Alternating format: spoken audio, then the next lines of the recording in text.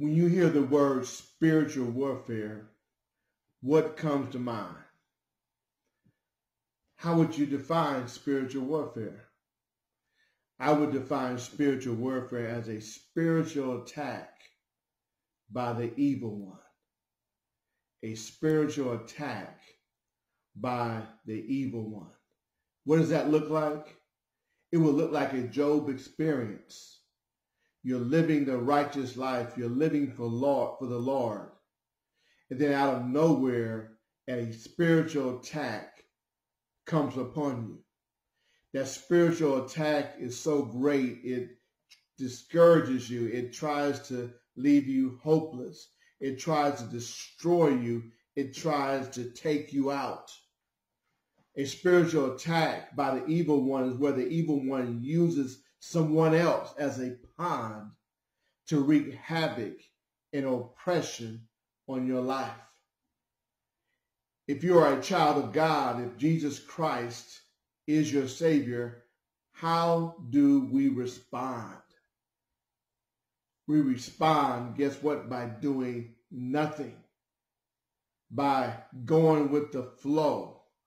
By having our eyes open and our ears sharpened, listening to God for our very next move. We are watching God, seeing how God handles the situation. We are not involved. We don't take matters into our own hands. We trust God to handle that situation. And when God handles that situation, we have a Joseph experience with the enemy or the evil one meant for bad. God takes that situation and makes it good. He blesses us in the midst of that spiritual warfare. Welcome to the Sunday School lesson with Reverend Dr. John W. Wilson III.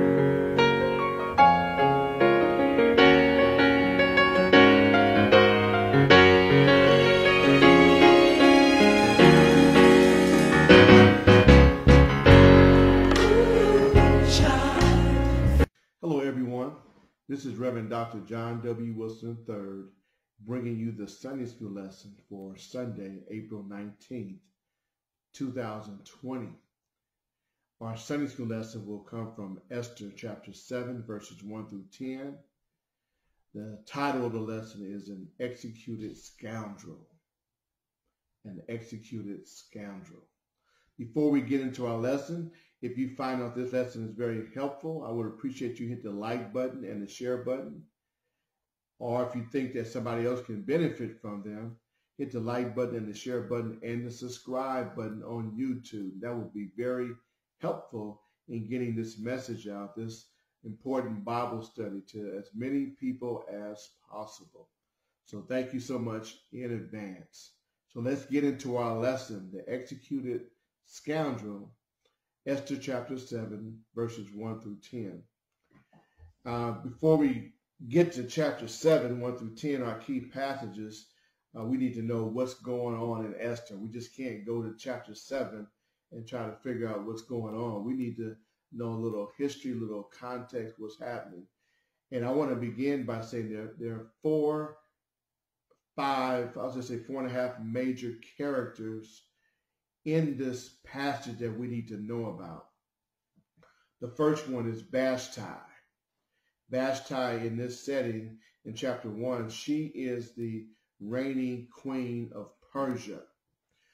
She is a beautiful woman. She's a strong-willed woman, and she has principles. We'll find out later what we mean by that. But she's a very important character. The second character is Mordecai. Mordecai, his grandfather was exiled from Jerusalem by King Nebuchadnezzar. So he's a third generation person in the Babylonian, now Persia territory. He is the cousin of Esther.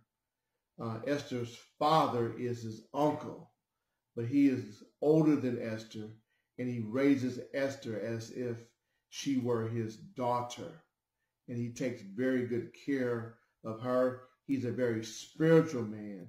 He loves his Jewish heritage, and he loves God. The next character is King Xerxes. King Xerxes is in the setting, he's into his third year as reigning king. He's Persia has defeated King Nebuchadnezzar some years ago, maybe 50, 60 years ago. They have expanded their world empire to include 127 provinces. That's a lot of territory. His personality is key to understanding this. He's not a strong leader. He's kind of a lukewarm leader. He can be swayed both to the left and to the right, to the front and to the back. He tends to make rushed decisions, tends to be very emotional. If you catch him on a good day, he's the greatest person. But if you catch him on a bad day or make him angry, he's the worst nightmare. And so that's the key to understanding what's going on here. And then our last character is Esther. She's the most beautiful woman in the land. She will soon become the queen of Persia. She is obedient to Mordecai. She is proud of her Jewish heritage, and she loves the Lord. She is one of the strongest women of all of history, one of the most faithful. She puts everything on the line for her people and trusting her God. So that's the characters there. The setting is in Persia. Susa is the capital of Persia. That's where it's taking place. King Xerxes is in his third year of his reign. The setting is one full of glory, no enemies. That country or nation is just growing, growing, growing. So that's what the setting is here. As we come to chapter 1, what is happening here is the king Xerxes is comfortable in his greatness. He's boasting in his glory. And so what he does as looking at all that he has amassed, all that he has, he decides to throw a 180-day celebration. For 180 days, there are different events that are happening to mark the greatness of the Persian nation. Now, what happens after that 180 days, that 6-month period, there's a 7-day feast. A 7-day feast. And so they eat for 7 days. And so the Bible says here on the 7th day, he summons Queen Vashti, a beautiful woman. King Xerxes has had a little bit to drink, too much to drink. He is with his nobles. And so just like he wanted to show off his great nation and how powerful they are, he wanted to show off his beautiful queen. He wanted to have her come and dance in front of him and his nobles, his officials. He wanted to show her off. But when he summons her, she knows that he's been drinking. She knows that he wants to just show off, and she rebels. She doesn't come when she is called to come by the king, which is a amazing thing at that time, because there are consequences that have to be paid for that. He calls her again, and she still refuses to come, and it causes an uproar in his kingdom, because now the men fear that if it gets out that Vashti has defied the order of the king, then their wives and the women of that kingdom will begin to rebel and revolt against their husbands and other men. It's a big thing because she has disrespected the king in a way where he's backed up into a corner and can't do anything about it. He must do something. But to his nature, he has trouble making decisions. And what he does, he leans on his advisors to guide him, and he usually goes with what they recommend him for better or for worse. So what is recommended here, we find here, is that Vashti would be banished from the kingdom. She would no longer be king. Her position will be taken away. She can no longer approach the king. She's kicked out of his kingdom and just becomes an ordinary person. So she is stripped of her title for disobeying him. And that's because one of the king's officials recommended that to the king. And he said, yes, let's go ahead and do that. So we see that's happening there. It looks bad, but we got to understand in the book of Esther, the name God or the word God is never mentioned at all. You will not see G-O-D and mentioned at all in here, but you can see God working in the background. And what here we see Vashti being relieved of her duties as king seems like a bad thing, but it's part of God's plan to save the Jews in Persia. To save the Jews in Persia. So just take a footnote. It looks bad, but God is working his plan. No one knows what's happening yet, but God is working it out. He's in control. And that's what we can learn from our lives, is that sometimes things happen in our life and we don't know why, but it's really because God is working a plan to prevent something or to save us from something in the future. I have a friend named Andre, I won't give his last name, but he was working for a couple of years ago for a retail establishment. And he enjoyed it, loved it, had a good position. Everything's going well. And so about a year and a half into that position, another job offer came. And it came out the blue. He wasn't looking for it, but he was referred to by somebody, and he talked with them, and and everything worked out well, and he got that job. And then a month after he took that job, that company that he worked for started laying off people, and he would have been one of the ones who had been laid off. So a lot of times when things come in our life, whether good or bad, is God is protecting us. He is saving us from something. And a lot of us have had that same experience. God has blessed us, or God has moved us. We don't know why. We may not even like it, but we look back later and we can see what God is doing. And that's what's happening here. God's plan is to save the Jews in Persia. So what's happening here is that after Vashti is no longer queen, the king of Xerxes has to find another queen. And so he sends out word to all his officials, all his people, and they're searching for all the beautiful women in there. And so they're supposed to bring all the beautiful women back to Persia, and then he's going to put them through a 12-month training process or mentoring process, and then he's going to choose the queen from those beautiful ladies. And so this is exactly what happens. The women are brought before the king.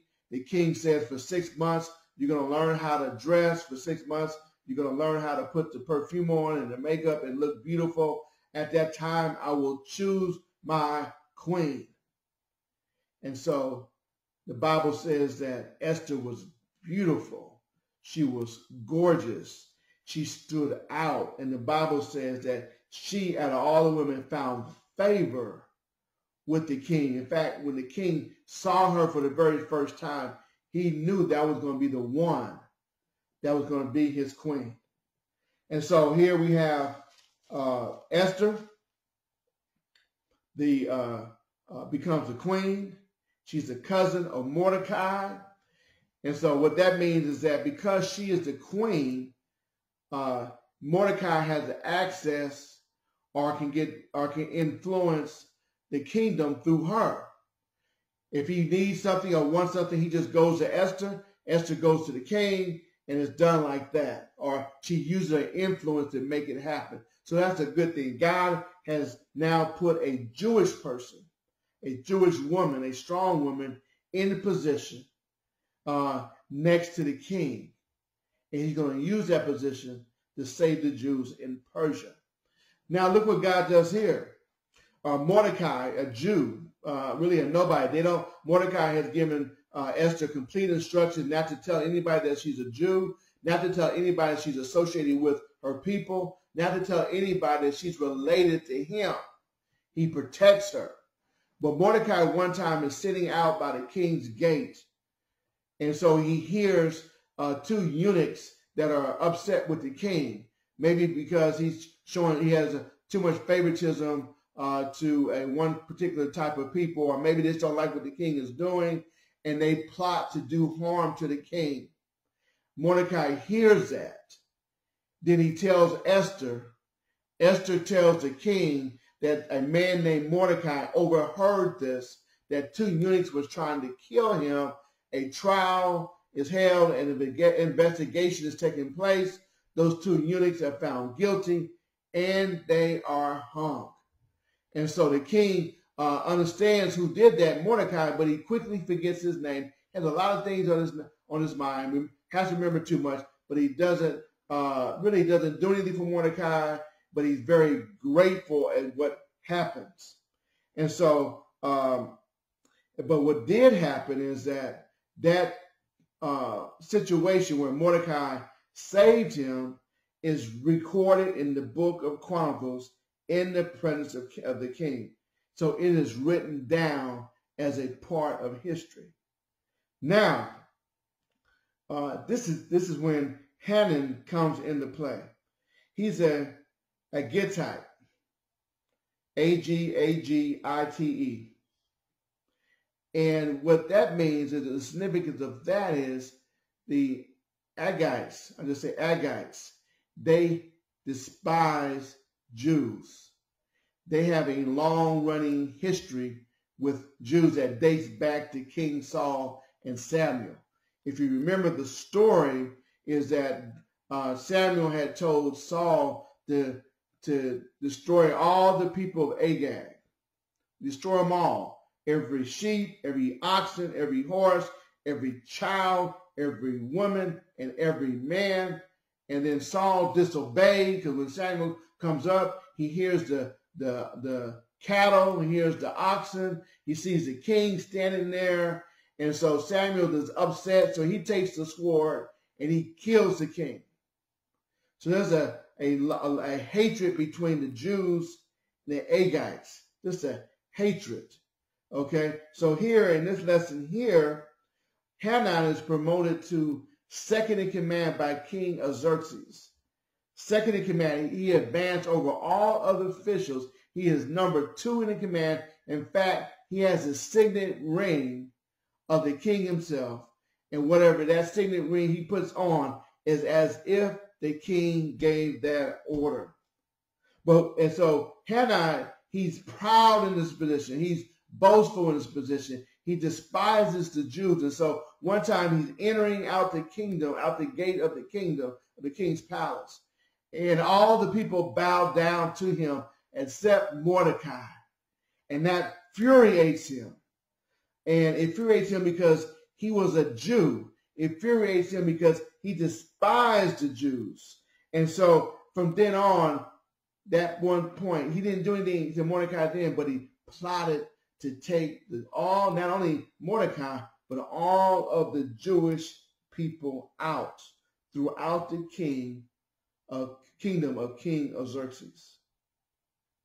And so what he does, he devises a plan.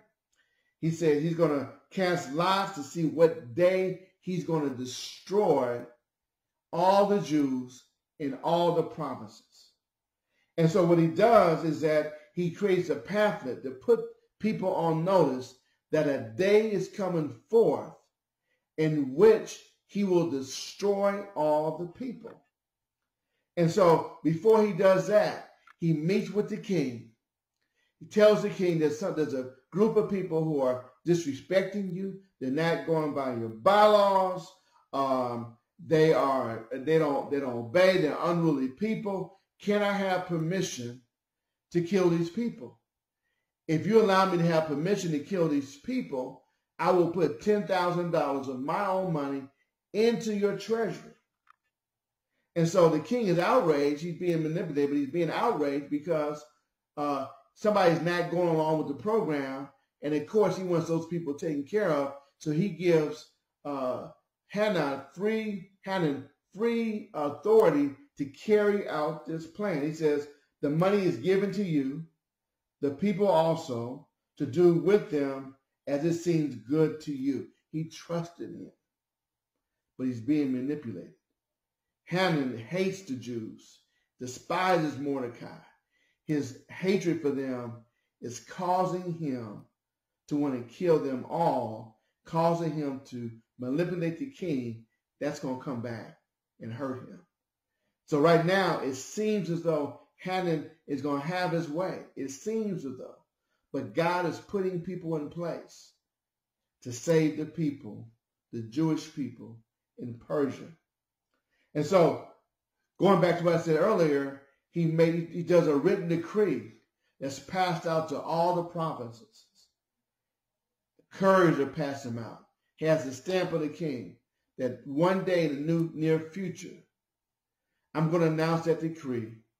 And on that day, all the Jews in all the provinces will be massacred, destroyed.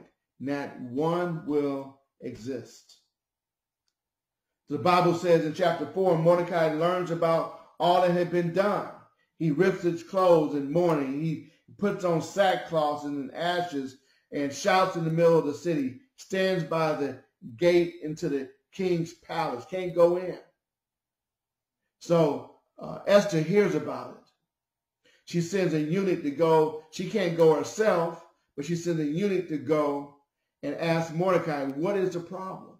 What's going on? Why are you doing this? Mordecai comes back and tells him that what is going on, that Hannah is plotting and planning to kill all the Jews. He gave a written decree to this eunuch to give back to Esther, to explain to her and for her to show to the king what is about to take place.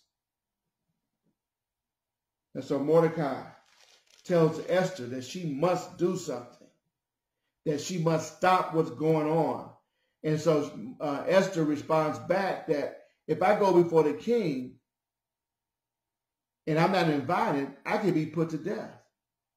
She says, I've only been in this position for 30 days. You're asking me to risk my life, this position that I have, this luxury that I live in, risk my life before the king. And when I'm just so new here, I've been here 30 days, and he can kill me on the spot. But there's one thing is that if he doesn't kill me, he gives me a scepter, a gold scepter. He reaches out to me, and that means that he's going to spare my life. But you are asking me to risk my life when I haven't been called to the king in 30 days, when I've been in this position just a short time. So Esther is kind of caught off guard. She's upset because you're asking me to give up everything, even my own life. And so that was told to Mordecai. Mordecai does this. Look what he said. He puts a conviction on her that's out of this world, tells her the hard, cold truth. Do not think of yourself that in the king's palace you will escape any more than all other Jews. Meaning that if you think that the Jews die, don't think you're going to escape. He says, for you keep silent at this time, relief and deliverance will rise for the Jews from another place. Meaning that God will bring somebody up to do what you're supposed to do, to bring them salvation, but you and your father's house will perish. In other words, you will die. Your father's name will be cursed. And then this is the key word, the most famous passage in this book, and most famous passage in almost in all of Scripture. And who knows whether you have not come to the kingdom for such a time as this. Look at the prophetic words. You're thinking about yourself a little bit, Esther, but don't you think God is the one that has put you up there as queen of Persia for a time like this to bring salvation to the Jews in Persia? Don't think you got here by yourself, or you did something to get this, or your good looks got you here. No, God has put you here to do his work for such a time as this. And we got to remember this also. A lot of us, we're in a position, and we think that we got there on our own. We want to brag. We want to be in glory. We don't want to lose it. And we don't want to help anybody. We don't want to take what God has blessed us with to help somebody else. And what we got to understand is that could it be that God has brought you into this position for such a time as this to help the poor, to feed the hungry, to clothe the clothless, to give shelter to the shelterless, to bring words of encouragement, to share the gospel to the lost, to lend a helping hand to somebody else. God, if you're living and breathing, God has brought us to a position that we are in life to help somebody else. And that's what Mordecai is trying to instill upon Esther. And it works. And the question is, what do godly people do when they find themselves in a tough situation? When spiritual warfare is all around them, Satan is trying to take the Jews out, God's chosen people. He is manipulating Hannah. He's taking that anger and hatred that he has for the Jews, and Satan is using it for his advantage. Satan is trying to manipulate a weak king. He's trying to intimidate Esther, trying to scare her. But God is in control. God is taking what Satan is trying to do, and God is going to use it for the salvation of the Jews. And so this is what godly people do. Esther said, gather all the Jews found in Susa. They're going to hold a fast, a 3-day fast where they don't eat or drink. And her women in her court, they will fast too. She will fast. And she said, then I will go to the king, even though it's against the law, even though I can get killed. If I perish, I perish. And Mordecai then went away and did everything that Esther had ordered him to do. That's what godly people do. They stay and they trust God, even though the situation looks dim, even though the situation looks hopeless, even though their life is on the line. If I perish, I perish. That's what godly people, they don't retaliate. They keep their eyes open, their ears sharpened, and listen and obey the word of God. So here we have chapter 5. On the 3rd day of this fast, Esther puts her royal robes on. She enters into the court of the king's palace. And guess what? The king invites her in, gives her that gold scepter, spares her life, and doesn't put her to death. God is using that king, changing that king's heart. So he has favor with Esther. He's thwarting the plans of Satan himself. And so the king invites her in and says, what is it, Queen Esther? What is your request? It shall be given to you, even if it's the half of the kingdom. And so Esther says, I want to invite you to a feast that I have prepared for you today. And I want you to bring Hanan with you. I want him to come. Why invite Hanan? Because she's setting him up so he will not even see what is about to come. Why is she inviting the king? Because she wants to continue to have favor with the king. She wants the king to be around her so the king will like her and will show favor on her and see what kind of person she really is. And so they came to the feast, and they was drinking the wine. And then the king asked her again, what is your wish? It shall be granted you. What is your request? Even half the kingdom. It shall be fulfilled. Then she said, my wish and my request is, if I found favor in your sight of the king, if it pleases the king, grant my wish and fulfill my request. Let the king and Haman come to the king feast, and I will prepare for them, and tomorrow I will do as the king said. So she invites the king and Haman another feast, another time of fellowship. Haman has no idea what's going on. the king likes the attention that he's getting. He is enjoying the feast. He doesn't understand what's going on. Esther thinks highly of the king, but she wants the king to know who she is. She wants to make sure. She's just trying to soften him up a little bit, so when the time comes, the king will see her for who she really is and believe what she has to say. So after that day of feast, that second day, after the first feast, Haman is all happy. He's glad that the queen is inviting me to another feast. She likes me, but he comes out of the king's gate and he sees Mordecai. And the Bible says he neither rose or trembled before him. And then that filled even greater wrath with Mordecai. Mordecai goes back, tells his wife, tells his friends, talks about how good he has it, but talks about what kills all the blessings that I have is that this one man will not bow down to me. This one man brings wrath to me. And all that I have is nothing to me. All I see Mordecai sitting at the king's gate, not bound to me.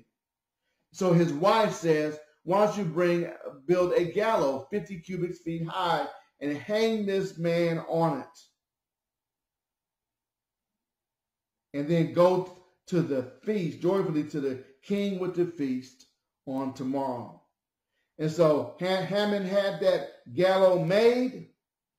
And then on that same night, the night before this feast, the Bible says the king could not sleep. He gave orders to bring the book of memorial deeds, chronicles. And as we're reading those memorable deeds, he reads the deed about Mordecai saving his life. And then he comes to the conclusion and says, has this man been honored? Has he been recognized? What have we done for him? What should we done for him? Has he come to my court? What have we done? He said we should bring royal robes on him. We should have him paraded through the city as a man of honor. We should put a crown on his head. We should do these things. So the Bible says, as Haman comes into the king's court, the king asks him, what should I do for a man that delights in me? And so the king says this, and that. And then, but Haman thinks it's him, but he says, no, it's Mordecai. I want you to dress him up in royal robes, crown his head, have the horses drawn, and parade him as a man of honor throughout the capital city.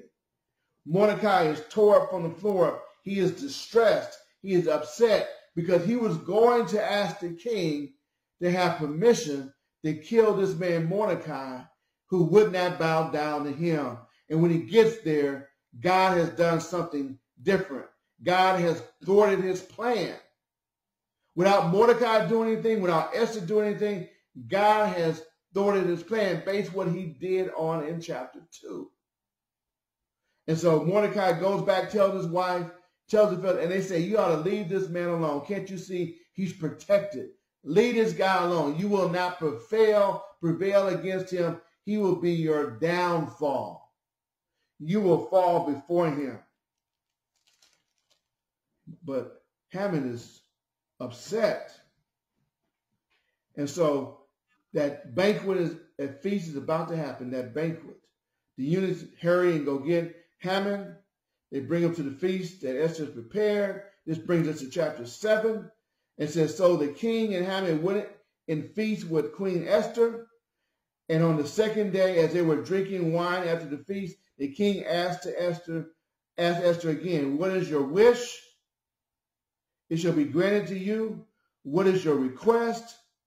Even half my kingdom. What is your wish? What is your request?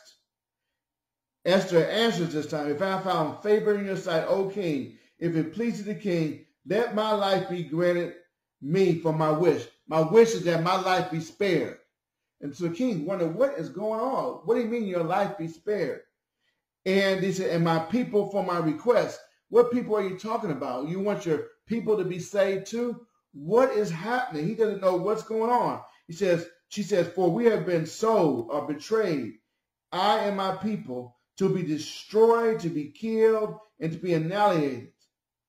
If we have been sold merely as slaves, men and women, I would have been silent. For our affliction is not to be compared with the loss of the king. She says, there's a plan to kill me and to kill my people. If this wasn't such a big thing, this was like slavery, I wouldn't have come to you. But if our people are killed and destroyed, it is a loss to you. Something is going to be taken away from you, valuable. I will not be your king. You will not have these people as your people, as your labor. It will cost you something. She's saying that it will cost you more than the $10,000 that you gave Mordecai to carry out his mission. And so here we have then King Xerxes said to Queen Esther, who is he? And where is he? Who has dared to do this? King is upset. He doesn't have a clue. Esther said, a foe and an enemy, this wicked Haman. She set him up. She brought Haman to the king's table and set him up. She wined and dined him and set him up. Then Haman was terrified before the king and the queen. He was terrified because he did not know that Esther was a Jew. He was terrified because he did not know Esther knew that the plan he was about to carry out and why he was going to carry it out. And so now he's terrified because now there's a dichotomy. Who is the king going to believe? Queen Esther or him as second in command?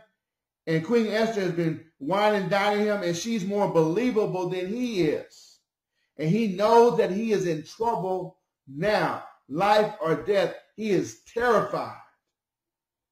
And the king arose in his wrath. He is so upset, stops drinking, goes out to the garden, catches his breath, catches his thoughts, comes back, sees what it looks like Haman molesting or touching inappropriately Queen Esther when he's begging for his life. That's what he's really doing, but it looks inappropriate to the king. And then he says, the king returned to the place of the garden where they were drinking wine. Haman was falling on the couch where Esther was, and the king said, will he even assault the queen in my presence in his own house? The king is mixed up, crazy, angry, mad. He can't think straight. He can't see straight. And the word left the mouth of the king that covered Haman's face. They covered his face. They escorted him out. Then one of the eunuchs in attendance, look what he says. Moreover, the gallows that Haman has prepared for Mordecai, who saved the king, that little eunuch gets involved and puts a thought into King Xerxes' mind, says, use the gallows that Haman was going to use for Mordecai, use it on him himself, and that's what King Xerxes does. He says, hang him on that, so they hang Haman on the gallows that he prepared for Mordecai. Then the wrath of the king abated. Wow, that's a lot. What do we learn from here? God is in control. We don't have to take matters into our own selves. When things don't look like they're going well, we got a God working behind the scene, fixing everything, putting everything in place. When it looks like we're about to be had, comes to our rescue, pulls a switch, and then we're delivered. We're saved from our situation. What does God want us to do? He wants us to trust him. When we go through spiritual warfare, there's an attack against us, trust him completely. You see, what happened was here is that when Esther was faced with a tough decision, when Mordecai, they were tough with a face decision, they fasted and they prayed. That means they prayed to God. That means they trusted him. They said, God, I give it to you. I'm in your hands. I will obey you. I will not get involved. I will allow you to do your thing. I won't try to mess it up. And all I'm just trying to say today, you may find yourself in a difficult spot. Your boss may be on you too hard. Life may be on you too hard. your friend, your so-called friend may be getting too hard. Assembly may get you too hard. Somebody's oppressing you. Don't retaliate in the flesh. Go to God in prayer. Fast. Give the situation to him and see how God works out that situation perfectly. God is in control. God is sovereign.